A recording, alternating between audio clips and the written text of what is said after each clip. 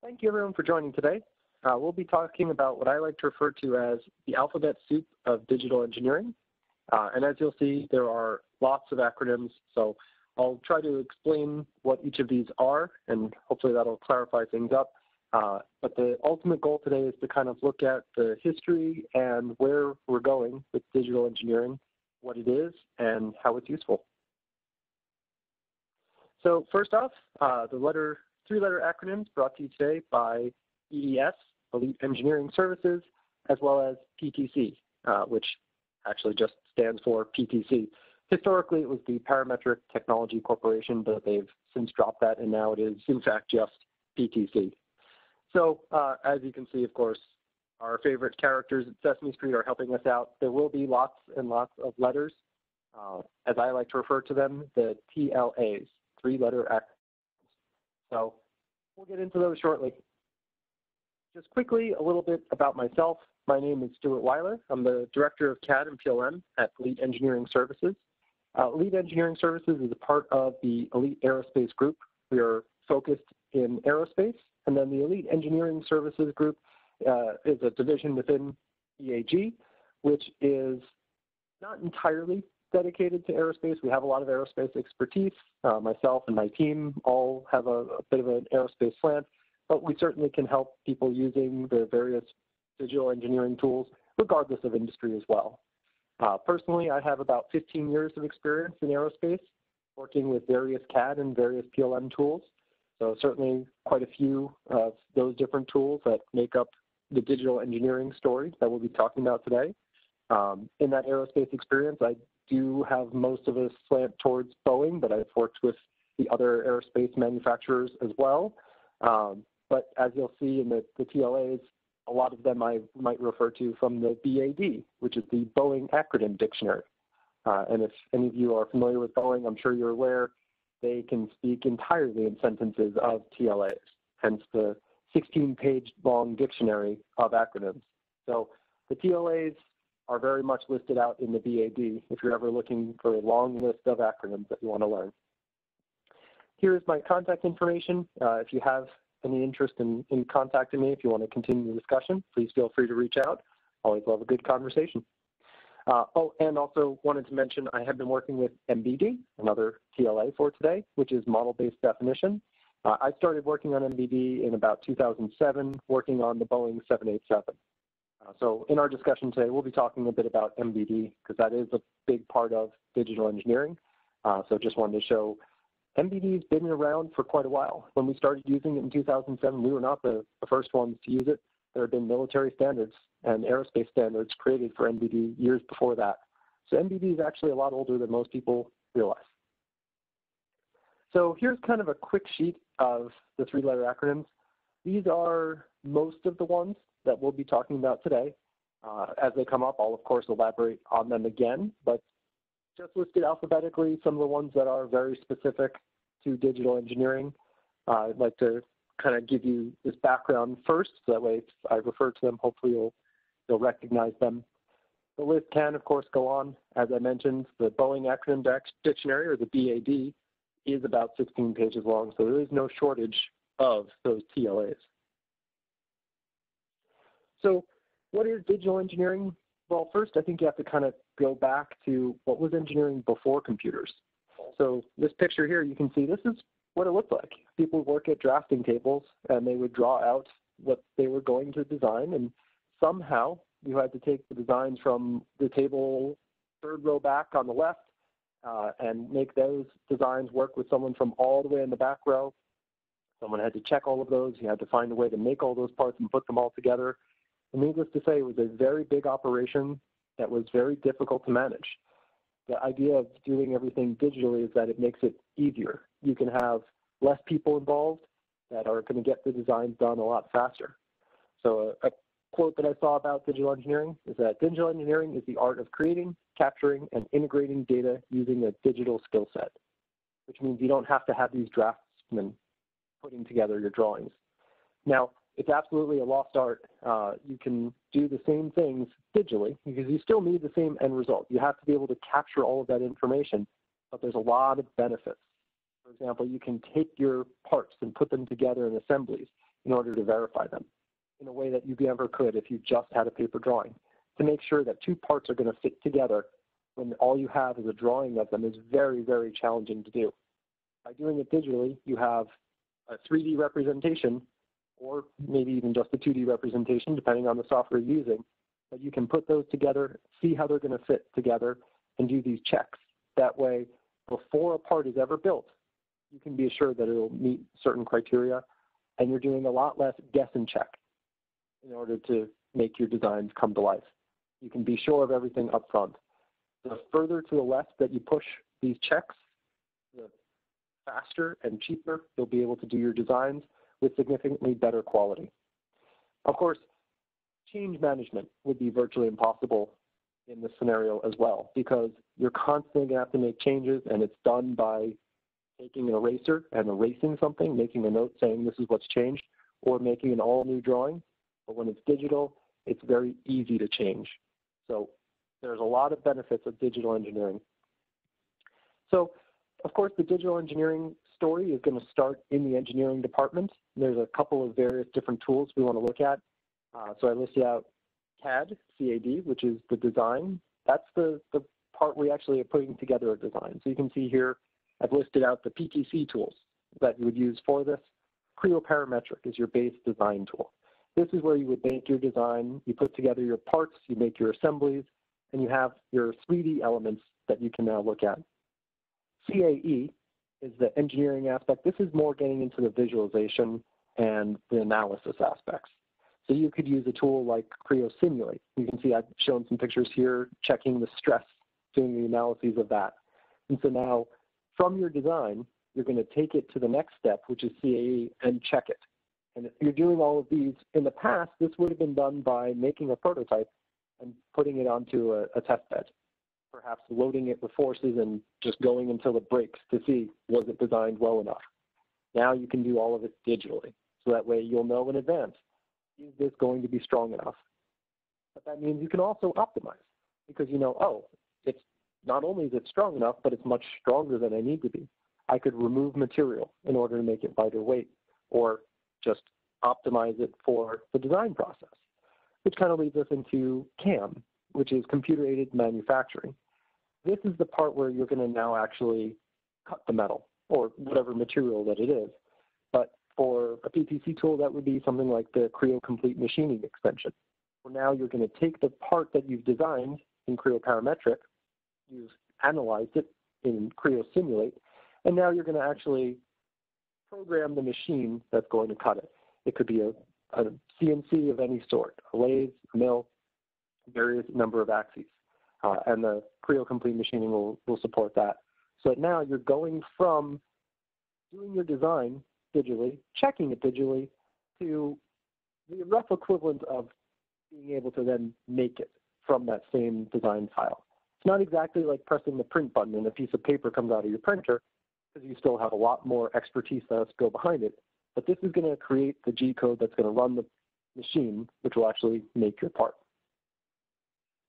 So going back to understanding the history, CAD is actually a lot older than most people realize as well. Now, 1957 is the very early roots of it, of course, but CAD has really been around popularly, at least, since the 1980s. Most companies have started using CAD and understand its need, and that's when the drafting tables, the room full of drafting tables you saw in the picture before, really started to be supplanted by computers. Now, initially, it was kind of a mainframe program. So it was something that was being run on these giant machines in the servers, and then you had a terminal that was connected to them. And that kind of transferred over to being more of a desktop tool, so that now each person can run it on their machine. And we're even now starting to see kind of a reversion back to the mainframe idea, except it's in the cloud, where the processing power is being done elsewhere, and you're kind of more on a terminal mindset. So the pendulum kind of swung around in that sense, but CAD has certainly evolved quite a bit. Initially, it was really just about sketching up and doing a digital version of the 2D. So people were familiar with how to do a drawing on a drafting table, and then they started using computers to do the same thing. And then it was, now we're going to actually do a three-dimensional model based on parameters, and that will then drive the drawing. And that's kind of what then led us to the more modern version of CAD that we think of. So the first version was definitely very different, but it's been moving in the direction that it's been going to in the modern versions of it. Now, there's a tool from PTC that's called Creo Simulation Live, or CSL, because of course we're talking about three-letter acronyms. And this is a little bit of a gray area. It's not exactly a CAD tool, it's not exactly an analysis tool. It's kind of somewhere in between. There's definitely a Venn diagram situation where it does some of the CAD, some of the analysis. And I wanted to kind of single this out because previously you would have to do your design and then typically send it to someone else who specializes in analysis. And they would use a separate tool to do that analysis. And then when all your design is done and your analysis is done, you're going to send that to something else that's then going to actually put together your programming code. Using CSL and using Creo, you can actually do this all in the same tool now. And CSL is more of a design tool than an analysis tool. It gives a designer analysis information. You can determine, is my part strong enough? Is my part light enough? Is my part optimized early on? And so instead of doing a concept phase or design phase and then a prototype phase, you can kind of push all of those together. Creo Simulation Live gives you the designer the information and abilities that they didn't have before. That way they can eliminate some of that reiterative design process of going back and forth between analysis and design and analysis and the design and analysis and the design until you get to the right part. The designer can do all of that up front, and an analysis can be done just at the end of the final verification. So it's a little bit different than those previous tools that I mentioned before, just CAD and C8 and CAM. It's an upfront tool, but it blurs the lines, so it's worth separating out. Now, once you have all of this, we're still not really in the fully digital engineering. We're doing engineering digitally, but it's still just within engineering. Your design phase, your analysis phase, maybe even some of the manufacturing engineering phase. But when does it really become an enterprise tool? And that's when we're getting into the systems behind it and the full integration of the whole company. How does digital engineering benefit everyone, not just the engineer? Because the goal of digital engineering isn't just make drawings faster. It's to make better products and to make the entire company more successful. So going forward, we'll be thinking about all of the various things throughout the whole company. Well, how do you do that? You are making drawings in engineering. You're making a bill of materials, or a BOM, because again, more three-letter acronyms. But how would you do that, and why would you want to do it? It's all about better products, more efficient, doing things faster, getting things done for your customers faster, better, cheaper. Those are the benefits. Of course, you're saving money and you're saving time doing it as well. So getting into that, what are some of those enterprise tools? Well, first off, coming back to what I said in the beginning about model-based definition, this is a little bit of an enterprise tool as well. There's model-based definition, which is MBD, and there's model-based enterprise, MBE. And the MBD is basically a 3D version of a drawing. Instead of having a drawing that is your authoritative document, tells you everything that you need to know about your design, now you have a 3D model. So that instead of just a flat picture, you can rotate it around, you can interact with it typically.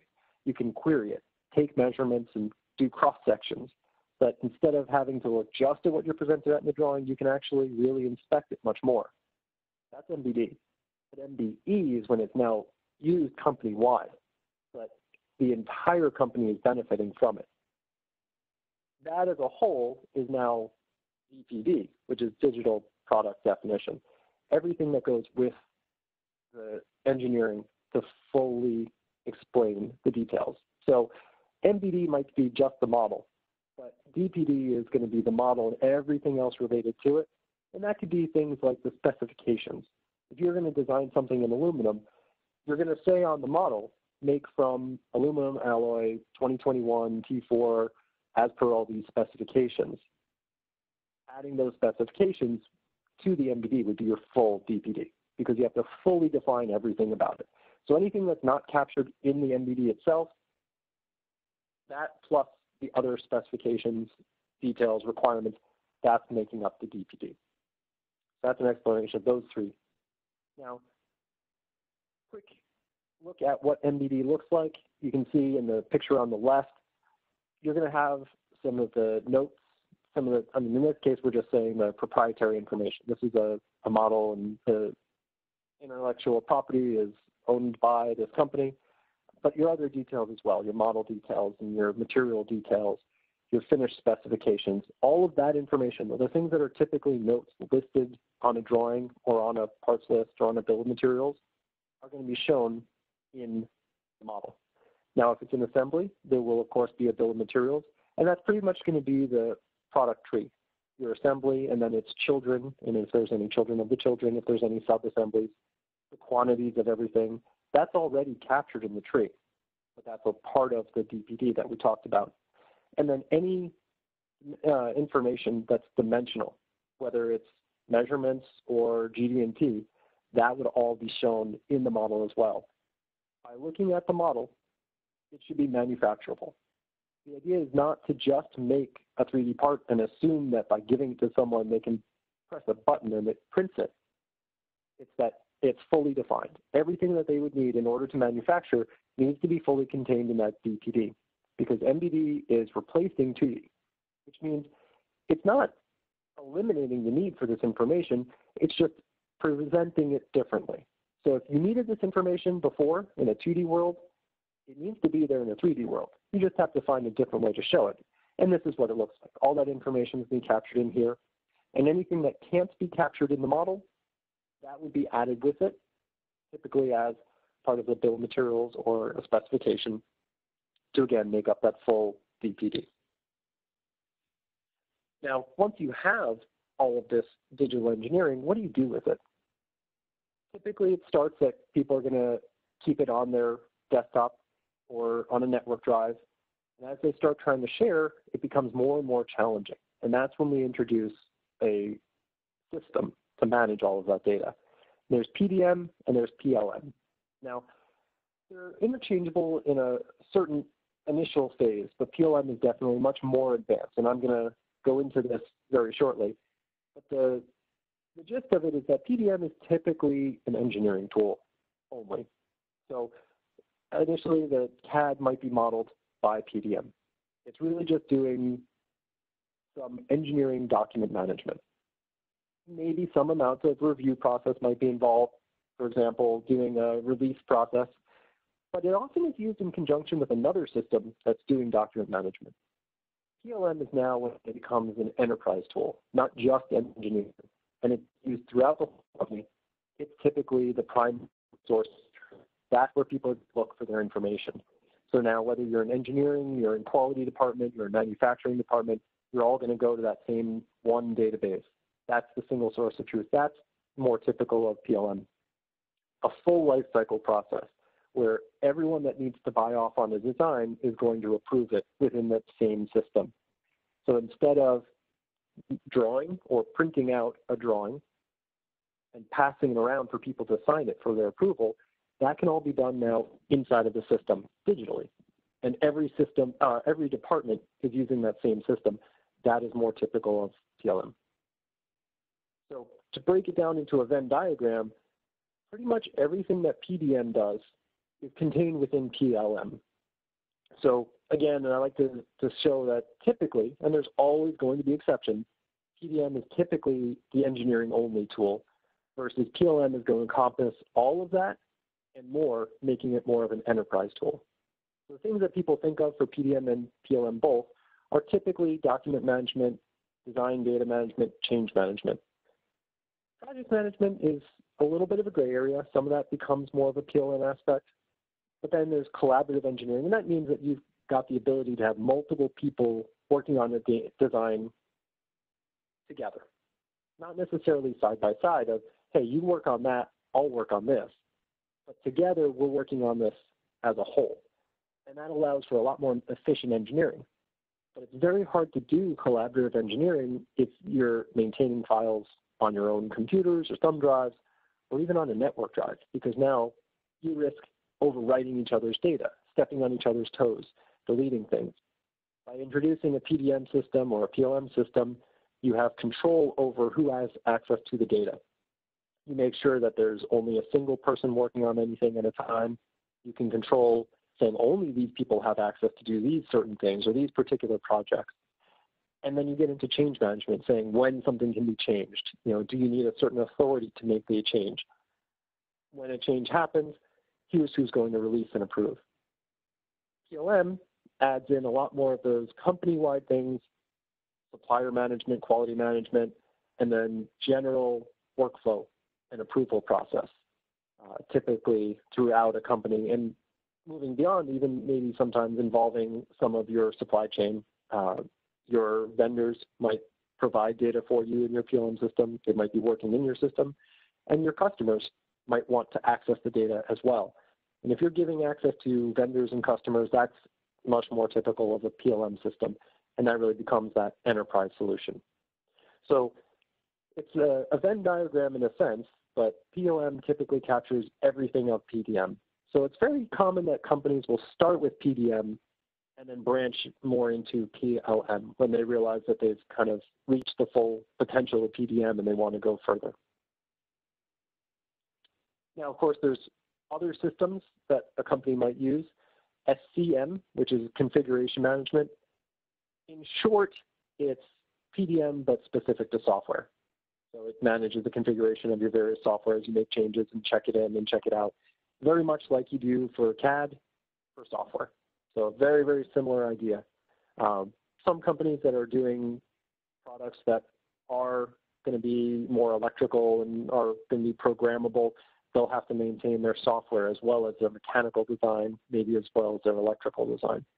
Electrical design is more in the realm of the mechanical CAD, but the software is typically separate, and that would be managed typically in a SCM.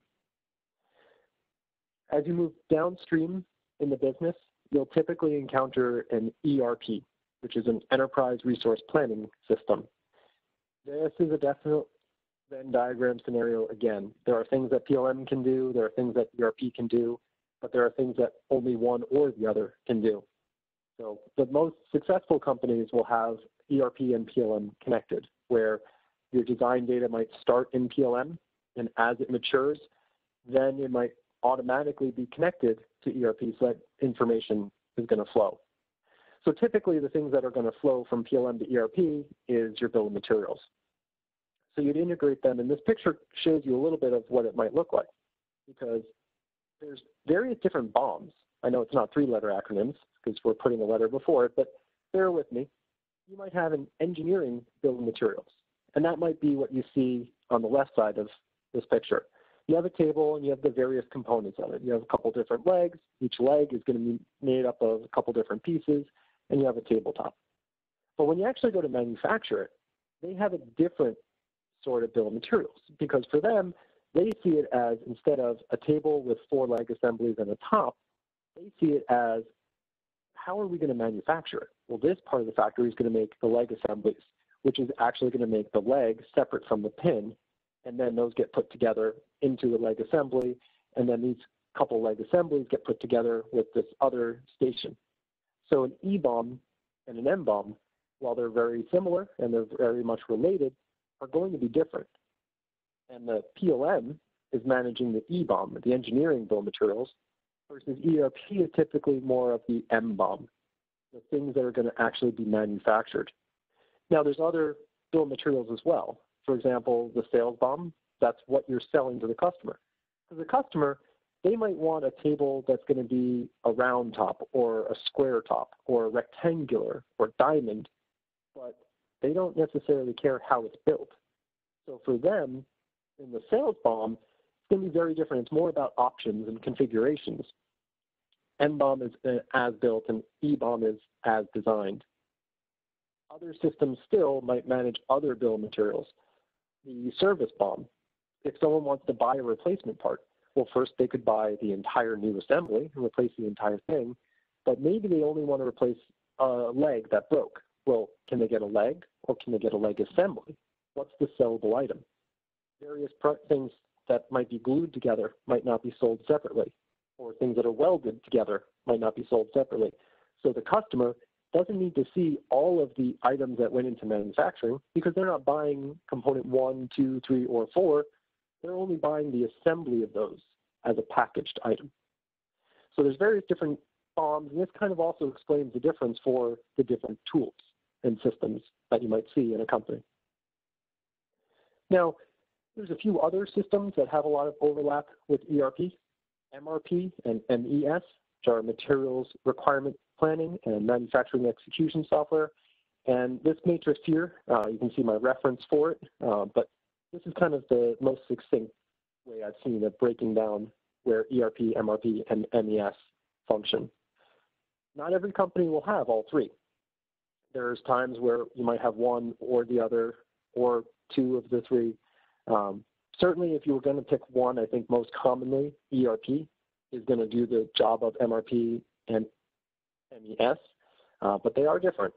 And enterprise resource planning is more about the getting everything organized for manufacturing. Materials requirements planning is more of a procurement tool, getting the items that you need, getting them in place, and then the MES is about actually doing the build. So if you're going to put together a work instruction, for example, it can be done in ERP, and certain ERP tools are more complete than others. But if you have different tools for it, ERP would be more upfront, pushing downstream to MRP about buying the tools, MES about the manufacturing process, how it's going to actually get done. I'll save these for further discussions in the future. Other systems that you might see, we talked about SCM, which is software configuration management. There's also a supply chain management.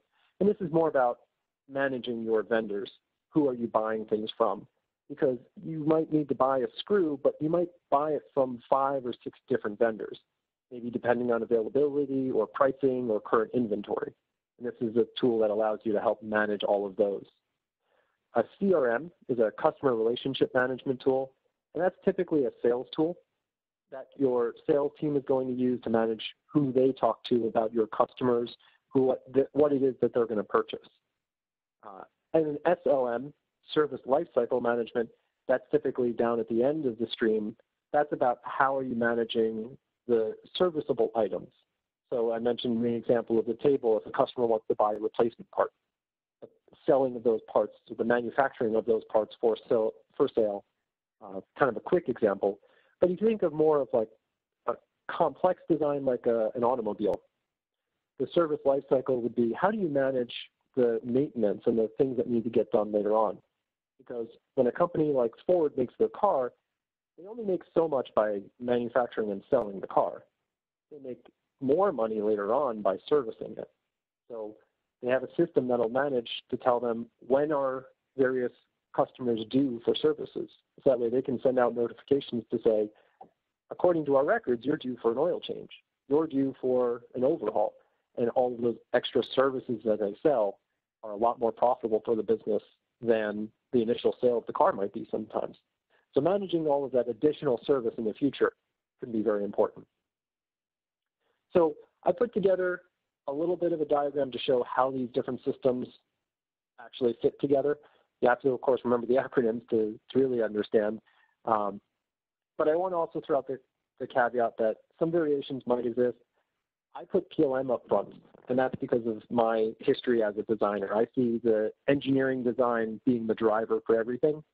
Some people might say that something like CRM might actually be up front because the customers make a purchase or the customers have an interest, and that's going to be what then drives engineering to go and do their design.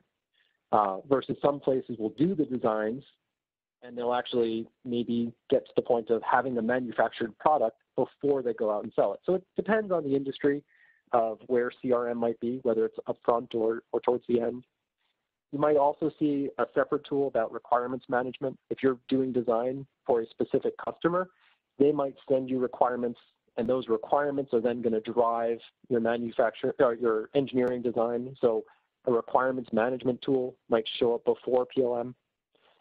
But I think most commonly you'll see something like this, where PLM is up front, managing your product data, and then it's going to transition more towards the factory, where you're going to do your enterprise resource planning, your materials resource planning, your manufacturing execution system as you get into from planning to production.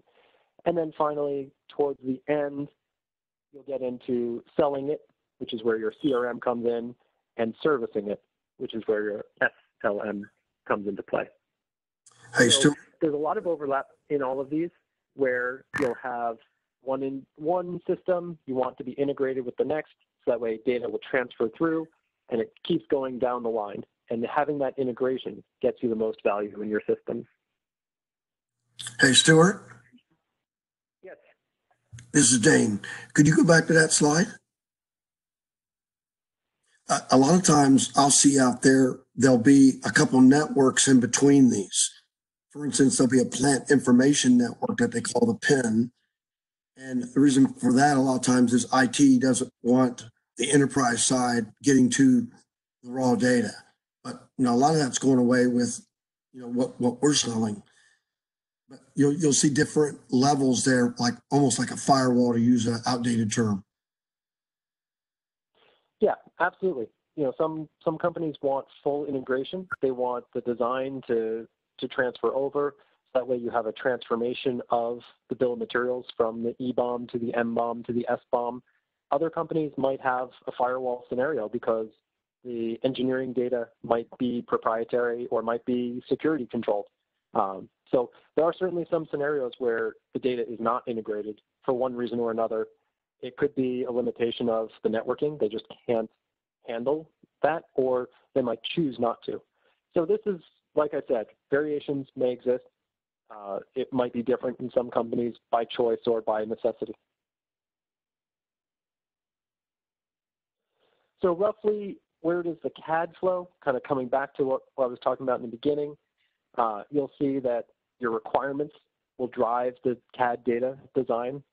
And once the CAD data has been created, it's that initial life cycle. That's when it goes into a PLM database. Could be PDM, based on certain companies just not needing PLM yet, might be PDM or PLM. But the CAD will go into PLM.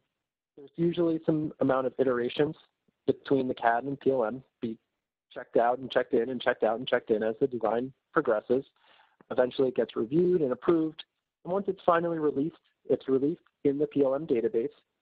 And then it's ready for the downstream groups by going to CAM system. Well, the analysis might be in here as well if necessary, but then it would go to a CAM system where you're going to then program the machines that are actually going to do the manufacturing, and then that can be set into CNC. And at this point, it's actually being manufactured. Further downstream, your quality groups may or may not be looking back at the CAD. Ideally, they would be, especially if you're using digital product definition or MBD. You would then be looking back at the CAD as your authority. So they would be looking back into the PLM database to reference all of that material. So kind of wrapping up on the digital engineering, some of the next resources that you'll see, I pulled this from the Department of Defense, their presentation on the digital engineering strategy. It's kind of a long document explaining what it is that they're looking to do and what they're hoping to achieve and a little bit of how they're planning to do it. But you can see these are some of the expected benefits of digital engineering. So hopefully you'll see a lot of these are some of the things that I mentioned before. But in short, it's about getting better products faster and cheaper. They worded it a little bit differently, but that's the gist of it here. Things like enhanced communication. That's ultimately going to lead to better products designed and built faster. Because if you have problems communicating the information, that's going to slow down the design process. So that's going to yield problems in the design. So we're looking to solve all those same problems. So the DoD is coming up and actually executing the same strategy that we've been talking about. DoD is very much moving towards digital engineering, and they might have stated different reasons, but the same net result. And you can see this here.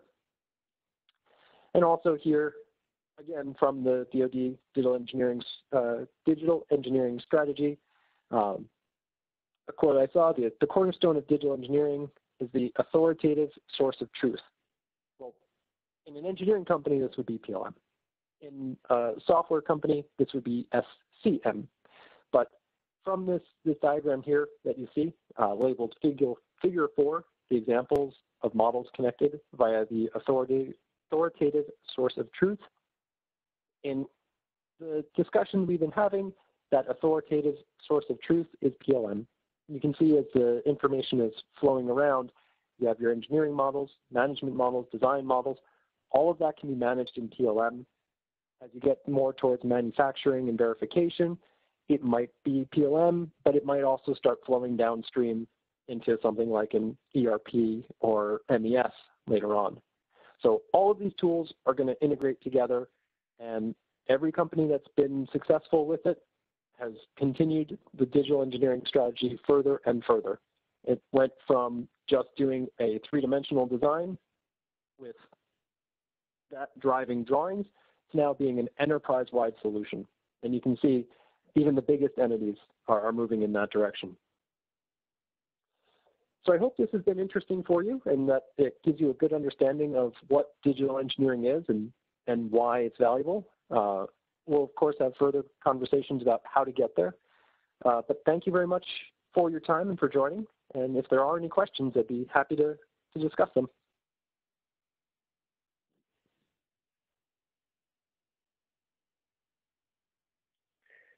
All right, well, thank you, everyone. I'll be sharing the link for the recording of this if you wanted to share it around. And I hope today was useful. Have a nice day, everyone.